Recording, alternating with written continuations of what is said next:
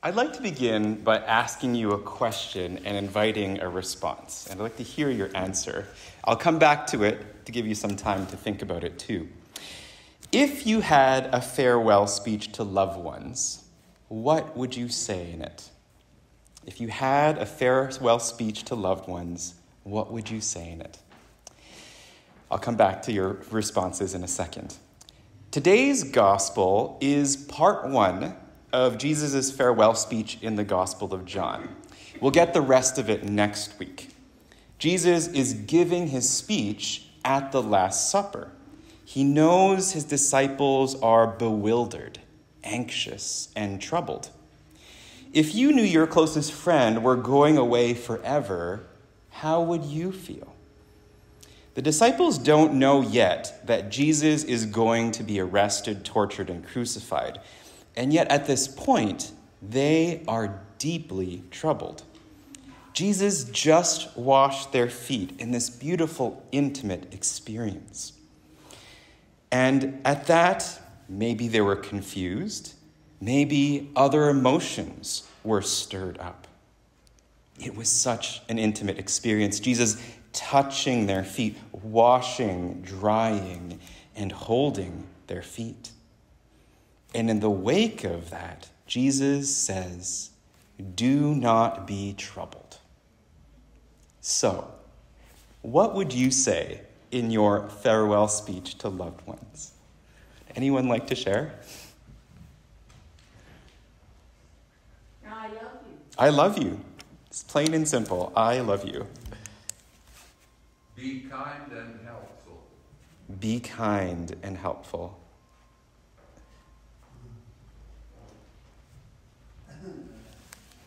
Anything else you'd say to loved ones before you go home? Thank you. For being my friend, and I'm going to miss you.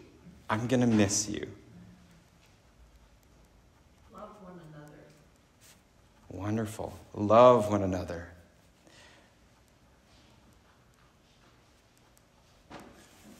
In fact, in Jesus' final prayer, he says, love one another. Be one.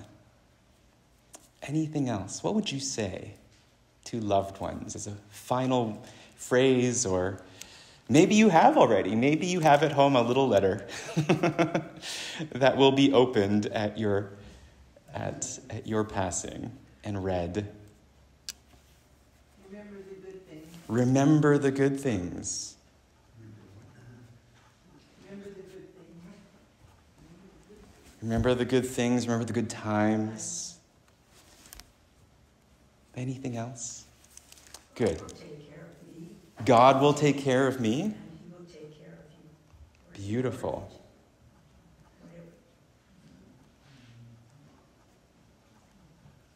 Wonderful. Whatever dies, Keep my memories alive. Beautiful. Thank you so much for sharing. We'll come back to it again. If something else comes to mind, we'll come back to that, and please do share. So, you'd mentioned lots of beautiful things in your farewell speech.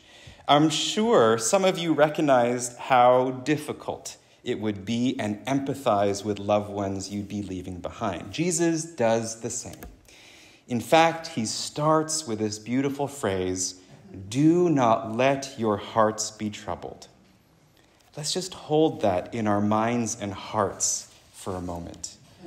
Do not let your hearts be troubled. Maybe I invite you to say that with me.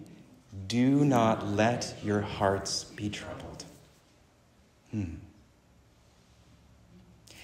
Jesus goes on. He says, believe in God, believe also in me.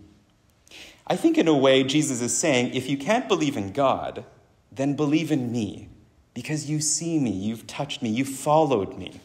They know Jesus. They've followed him for years, witnessing his miracles, listening to his teachings, learning from his actions, and they just had their feet washed by Jesus.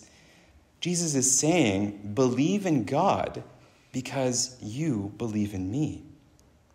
Now, clearly, we don't have the benefit of Jesus with us in the flesh, but we do believe that God's grace is made real in all of us.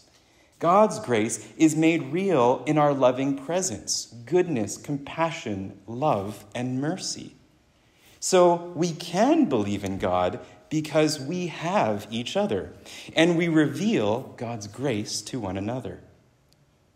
Now, I wonder how compelling that would be for loved ones who hear your farewell speech. I wonder how they might respond if you said, "Believe in God because you believe in me." I suspect some of them might agree, maybe some disagree, and somewhere in between. I recall a good friend whose grandmother passed away. She died in her 90s, surrounded by a large, loving family.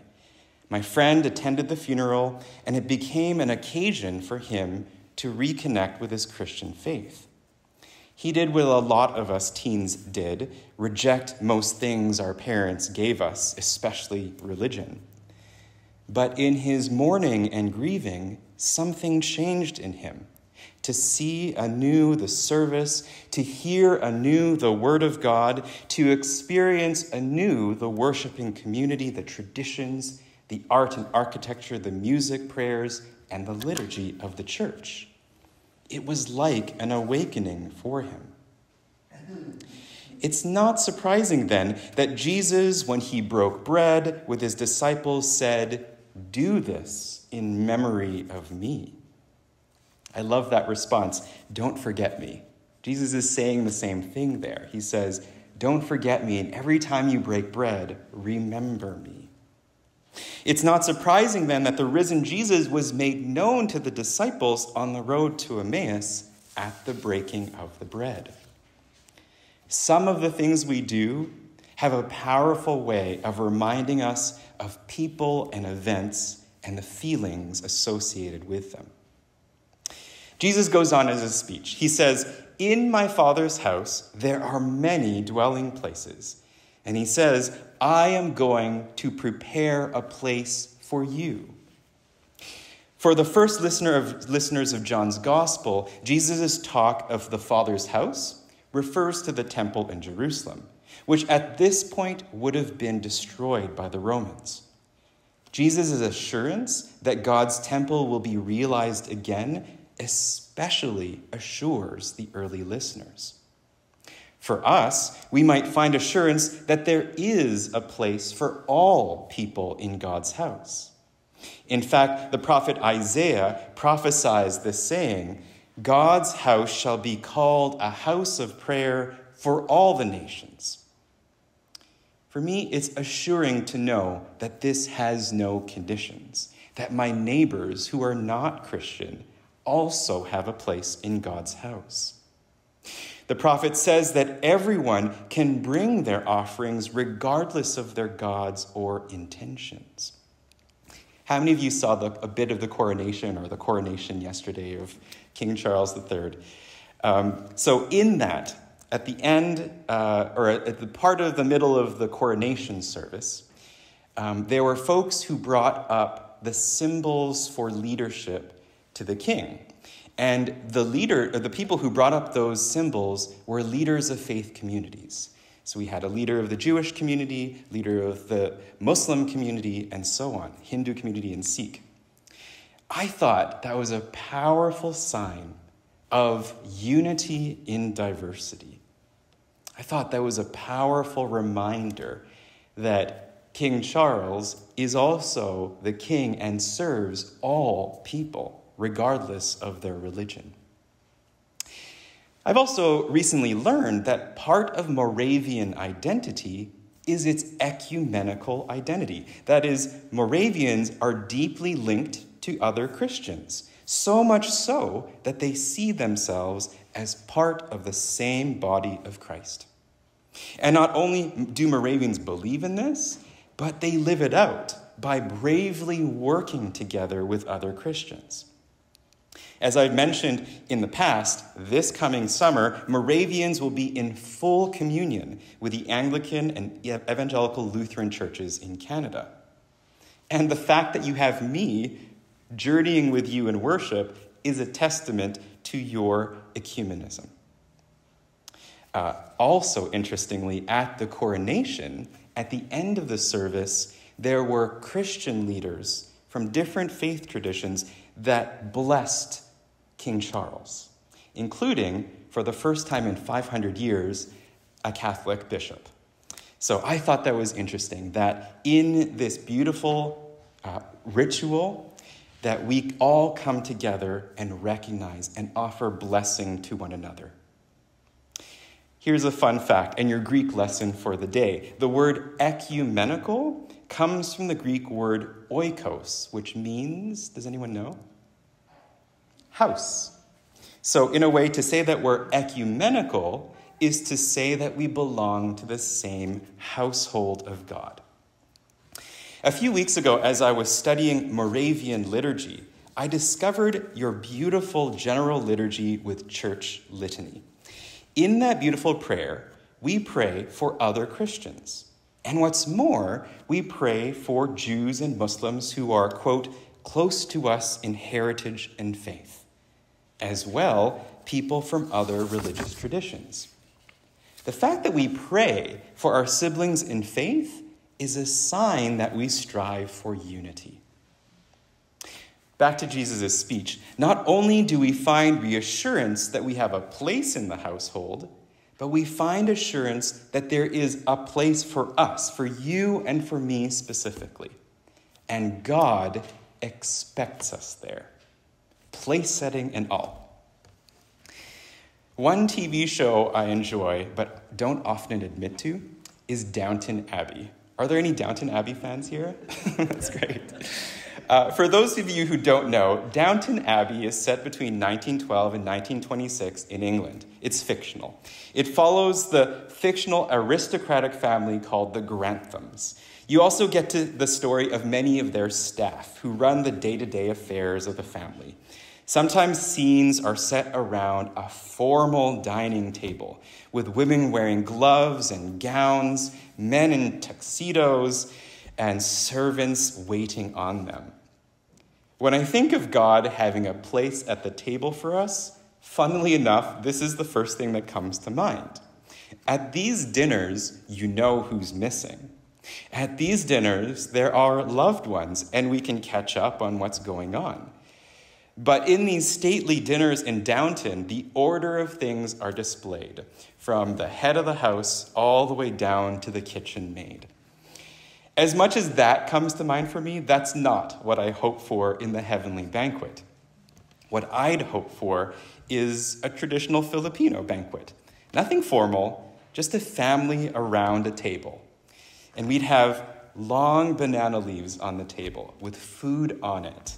No utensils, just our hand.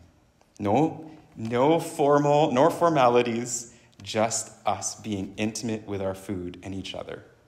Oh, and with my mom or grandmother pulling out good pieces of meat for me. I wonder, what comes to mind for you when you hear that God has a place for you at the table? The next line in Jesus' farewell speech cuts to the core.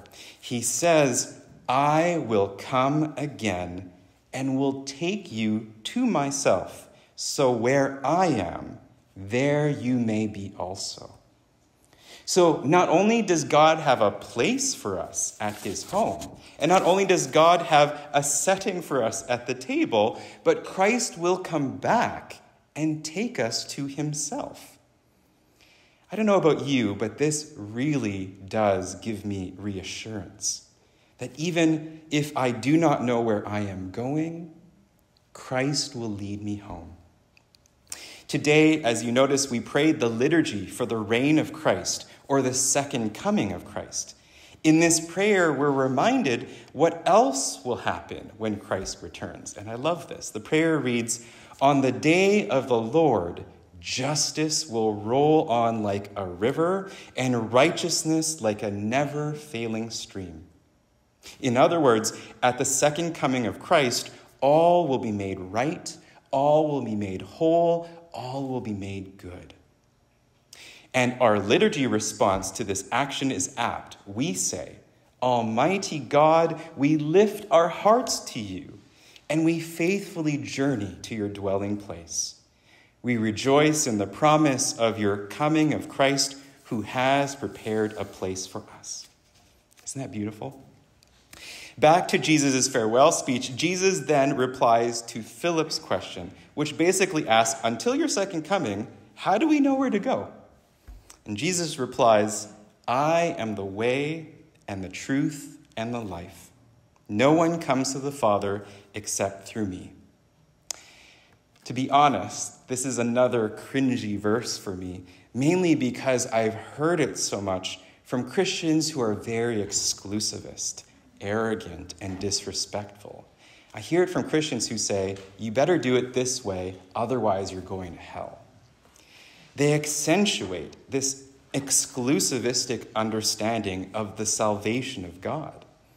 This is the type of thinking that has led to hundreds of years of Christian imperialism, desecrating cultures, desecrating spiritualities and the faith of non-Christians.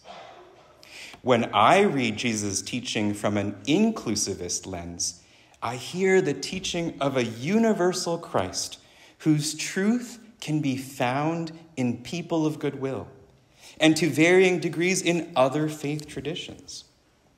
When I read Christ's teachings from an inclusive lens, then God's house is truly a home for all who seek a home. When I read Christ's teaching from an inclusive lens, then anyone who walks a path out of bondage into freedom is living Christ's way. Now, let me be clear. I'm not rejecting the Moravian belief that there is no salvation apart from Jesus. What I am saying is that there are more inclusivist ways of understanding that. The farewell speech of Jesus is good news for all because it is one of unity and not separation. We are called not to deepen divides, we are called to heal them. We are called to welcome those around us who wear different sets of religious glasses and to listen with curiosity as they speak their truth. We may even hear Christ speaking to us in new ways through them. And so, when we reflect again on what would we say in our farewell speech, I wonder what more we might say.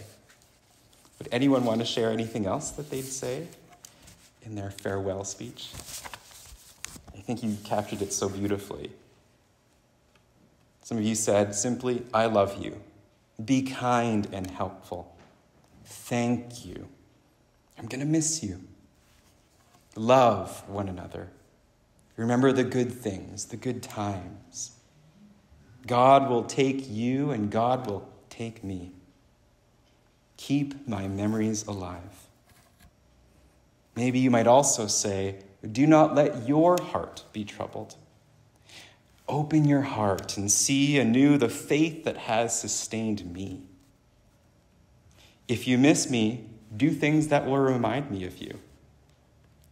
We will be together again. There's a place for you and for me in God's house. God does not leave you alone. God will guide you home. Be close to one another. Learn from one another. Forgive each other. Today we've pondered on the first half of Jesus' farewell speech to his apostles. It is a speech full of hope. May we find reassurance for our troubled hearts. Amen.